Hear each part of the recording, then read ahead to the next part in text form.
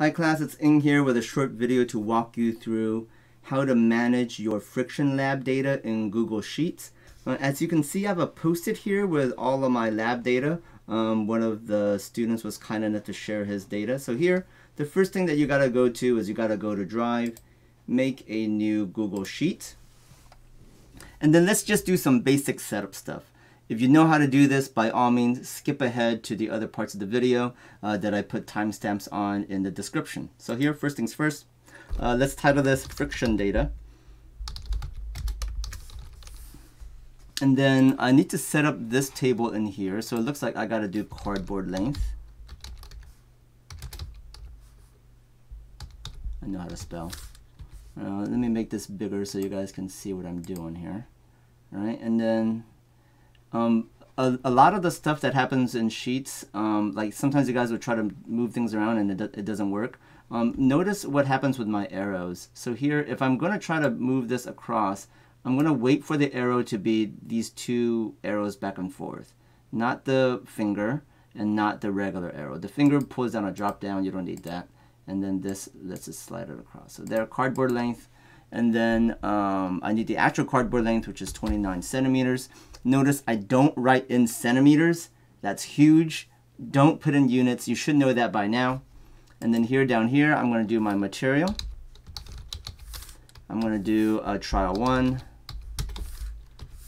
trial 2, trial 2, and then trial 3. Fine. And then I'll need an average. AVG is average. I want to find my angle. And if I'm an overachiever, I'm going to find that friction coefficient.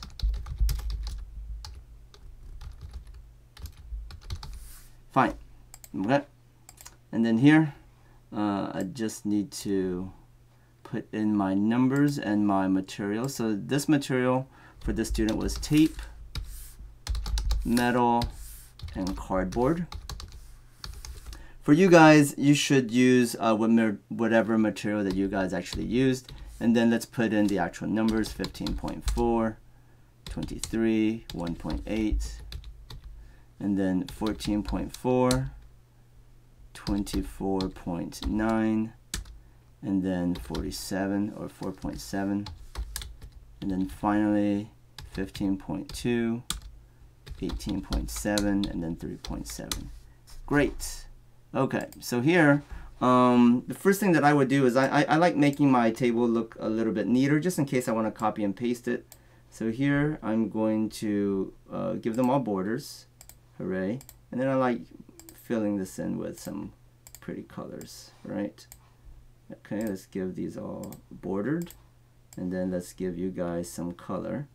Let's keep you guys at light blue. Great. Okay, so everything in light blue. Notice we have numbers for it. Great. All right, that's how you set up your table. Now that we have our table set up, the next thing we got to do is we got to find the averages and the angles. Let's start with the averages. This is a pretty simple function here. I'm just going to fill this in with a color so it looks nice. Okay, this is super easy. You push equal to AVERAGE.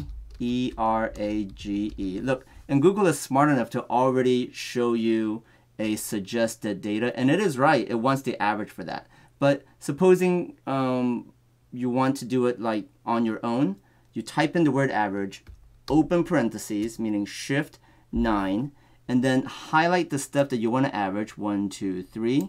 Great. Close parentheses, and then you press enter. The two most critical steps in that is punching in that equal sign. Again, in this cell, I'm going to punch in equal sign. Once you put in equal sign, Google is very smart and knows that you're going to put in a function. It suggested a function, that's fine. I don't trust the suggested function each and every time. I just know that it was the right one this time. Instead, you do equal sign, AVERAGE for average, open parentheses. Highlight the numbers you want to average, and then close. Great. Here's the best part. I did that in like seconds. You don't need to do this over and over again. Look at my arrow. You don't want the arrow. You don't want this hand. you want this little cross right here. See how my cursor turned into a little cross? Grab that, drag down, and now I have all the averages. Imagine you have a lot of data. This is going to save you a ton of time. And look, I did all 3 averages in mere seconds. Now that we found our averages, the next thing we got to do is we got to find the angles and the friction coefficients. Here's what you're going to do. It's very similar to what we did with the averages, where we did an equal sign and we put in an equation and we get to drag down and do that equation all over again. So I'm going to tell you a function. It's not going to make a lot of sense to you right now, but there will be a supplemental video to kind of explain what this function means. But here's the function. You go to angle, click enter, press equal sign, and then you're going to type in degrees, D-E-G-R-E-E-S, degrees, open parentheses, a sign, anti-sign. A sign refers to the inverse sign, the anti-sign of your average height for one of your trials, in this case for tape. So this 15, I'm going to just click on that cell, F4, because I want that to change. It's going to be a variable for us. Divided by, and then I'm going to choose 29 because that is this student's cardboard length.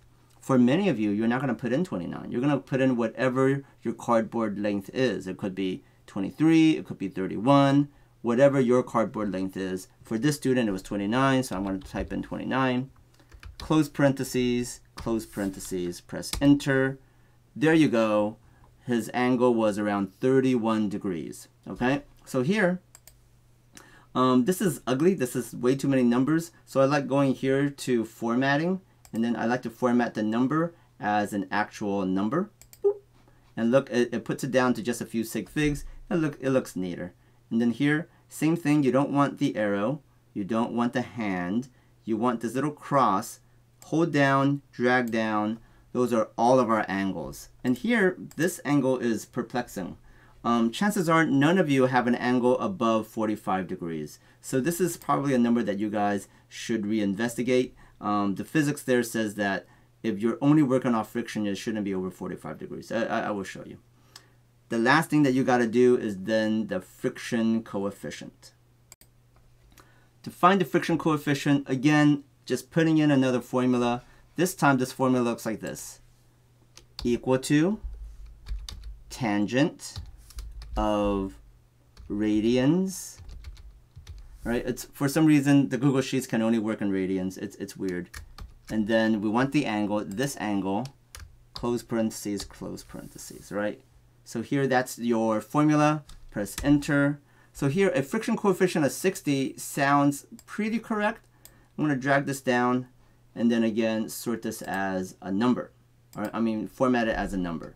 The only thing that's kind of glaring is I have one friction coefficient that's above 1, which is very, very rare. This is for things that are really, really sticky. So here, when you do your discussion, you're going to have to talk about like what happened here with this metal. Maybe there were tiny little hooks on it so that it could really hold on to it, or maybe you lifted the board too high. But if I see a friction coefficient above 1, then I know that it was more tacky than it should have been. Maybe like the surface of it was a little bit stickier, but it's doing more than what typical things with friction would do. Okay, that it shouldn't be above 1 unless it's like tape or glue or something. So there you go, guys. That's how you guys fill out your data table. The last thing that you got to do is then you got to make a table. Now that you have the whole table complete, now you can make a pretty good chart to do some, just an easy way to represent the data. So here, the magic button here is control. I'm going to hold down control. I'm going to highlight this column. I'm going to hold down control and highlight this column. Oh, I got a little ghost cell. I do that all the time. That sucks. So I just got to press enter and get rid of it all. Right? I click somewhere, get rid of it all. Let's try that again. I'm going to hold down right here, right?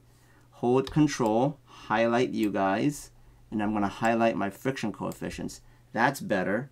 And I'm going to insert a graph. So in the past, we almost always use scatter plots.